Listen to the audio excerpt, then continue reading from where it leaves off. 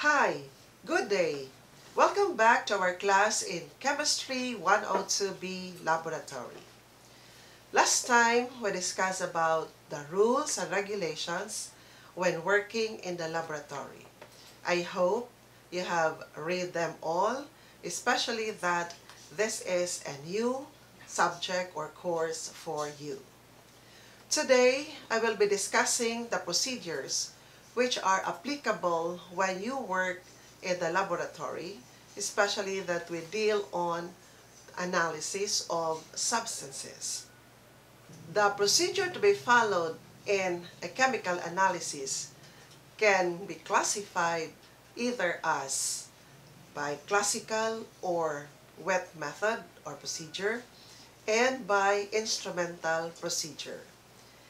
In the classical or wet procedure, a chemical reaction is used to perform the analysis and there is no use of mechanical or electronic instruments except the analytical balance. There are sub-branches of the classical or wet procedures. One is by gravimetric analysis and two by the volumetric analysis. In the gravimetric analysis, this is a process of separating or isolating and weighing a substance to be analyzed. This is used to determine the mass or the concentration of the substance to be analyzed by measuring the change in mass. The substance that we are trying to quantify is what we call the analyte. The separation of the element or a compound may be done by precipitation method, by volatilization method, or by electroanalytical method. Of the three methods that is used by gravimetric, it is the precipitation method that is commonly used. The second type of the classical method is the volumetric method. In the volumetric method, this is otherwise known as the titrimetric method. Here is where titration is being applied. In the volumetric analysis, we are going to measure the volume of the reagent that is reacting stoichiometrically with the analyte. It is also known that the use of the volumetric analysis, its accuracy and precision are also comparable to that of the gravimetric analysis. The second procedure to be followed in chemical analysis is what we call the instrumental method. In the instrumental method, here is where we're going to use instruments or equipment to analyze a substance.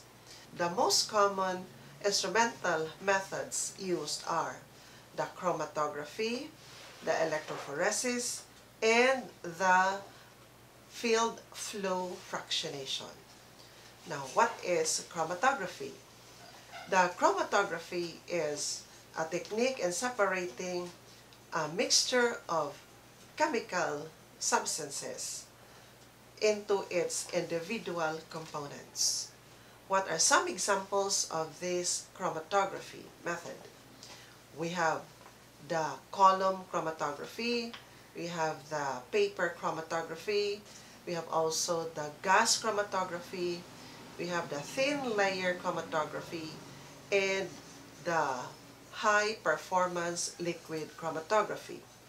There are many other types of chromatography, but the most common ones are those mentioned.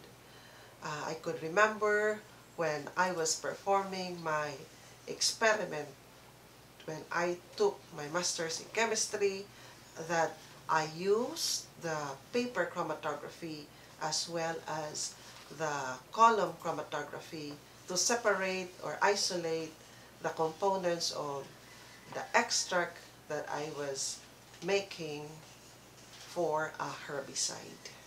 Another instrumental method is the electrophoresis method.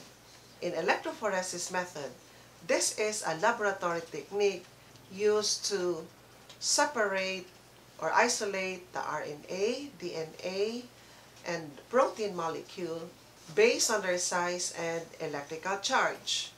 An electric current is used to move the molecules to be separated through a gel.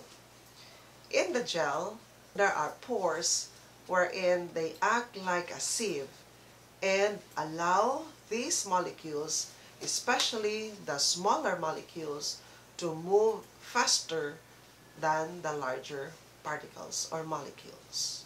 The last procedure that is applicable in the instrumental procedure is the field flow fractionation.